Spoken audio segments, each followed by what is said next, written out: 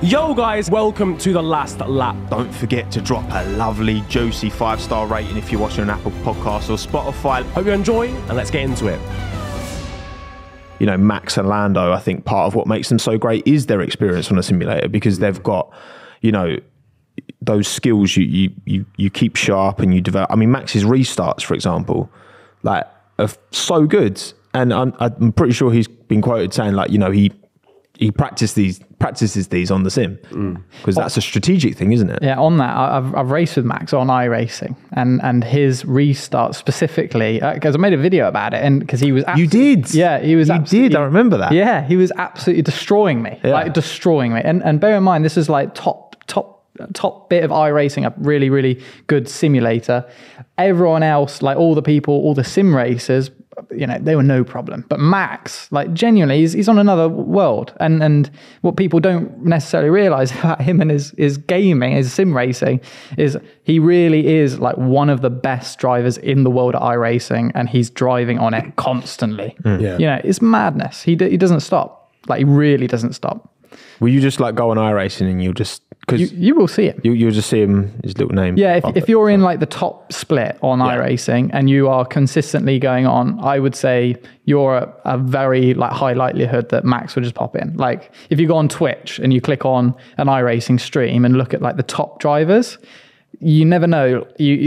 Like, often I will pop on and it will just be like, oh, there's Max again. Do you know what I mean? Like, oh, well, we finished in second again this time. Yeah, So he was just battering everyone. Yeah, he's really fast. I mean, it is like the least surprising thing, realistically, as Max Verstappen. But you know, if you look at the other F1 drivers or other racing drivers in general, they're like, everyone else is very good, but Max, for some reason, is like just beating everyone. Like, it's just silly. I have so much respect for him because he does work so hard, and you can see it, like, especially when you look at the sims and how much he's doing. I feel like, yeah, everyone. I mean, when I went to Redline last year and had a chat with Atza, who runs Redline, and he was saying, you know, he considers Max top 3 in the world in terms of on the sim. So, because what do you think? You know, from your perspective, what makes Max so good? I mean, again, you can speak from the sim point of view. So what when you look at the way he drives, when you race against him and all that, like, what's the difference that makes him so good? Is it just the ability to be super consistent, or is he getting lap times that no one else can touch? It's like, I'm going to sound like I'm clueless with my response, but it's actually very simple. It's just like, everything is perfect. Like, everything. Like, from my experience, you know, for a bit of context, to get to Max's pace, I was like on it like for days, like just sweating, because I don't really play iRacing, but I was practicing so hard. And then I came on, he's there. I don't even think he practiced that much, to be honest. He just got on and his restart's perfect. Lap 1, perfect. Qualifying, no mistakes, perfect. And it's just like, for God's sake, like, just make a mistake. Be human. and like everyone else, all the other really fast people, because genuinely, like, this is like the top of sim racing. Everyone else is extremely good, but they might go slightly wide on one corner in 4 laps, and then suddenly you can gain a little bit. But Max, he just, you know, it just doesn't. It's really annoying.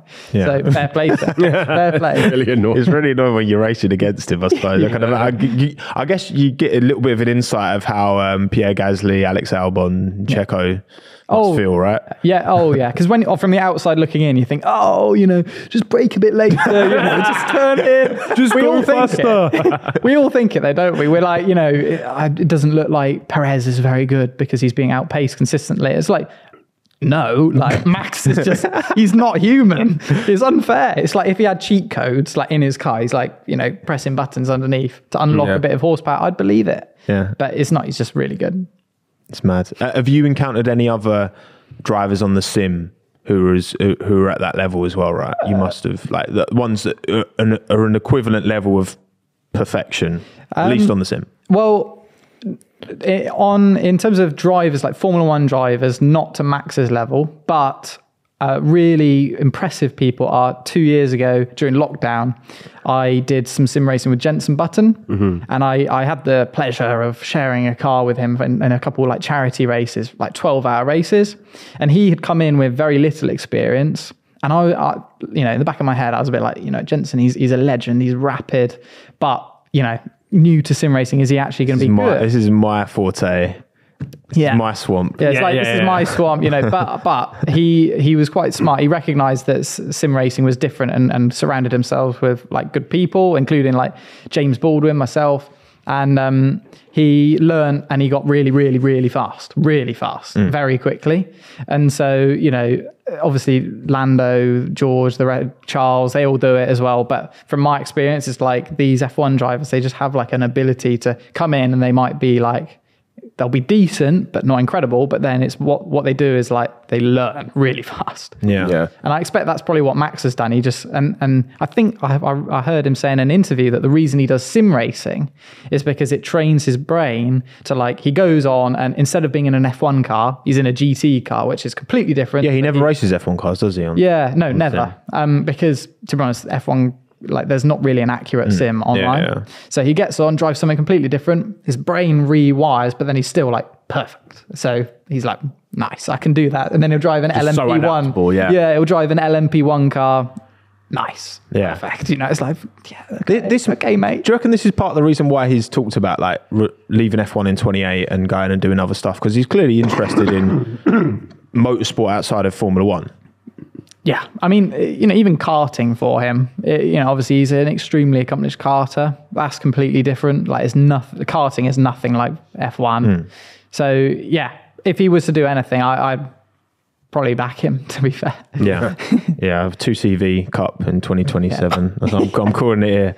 Calling it driving around, banger race, demolition derby. He's just like anything. Perfect. He's just doing like 10-second lap times. Everyone else is like demolishing each other. And He'd do the Isle of Man TT, I reckon. Wow, Christ. Yeah. That'll happen Not next. sure he'd be allowed, but yeah. No. Well, yeah, because they didn't let him do this. It's in Nordschleife. There's a Red Bull thing that Yuki's doing, and I think Checo might be doing. No, Vettel's doing. Sorry. Yeah. Well, But Max isn't allowed, which is a bit weird. Yuki, you can go, but not you, Max. You stay. You stay in the. I'd be fuming if I'd actually be fuming if I You was stay in the Yuki. cotton wool. Yeah, stay on the leash. You know, the F1 car. He's not allowed to do it. Bless him. I think Max would have been gutted. He'd love to have done that. I reckon.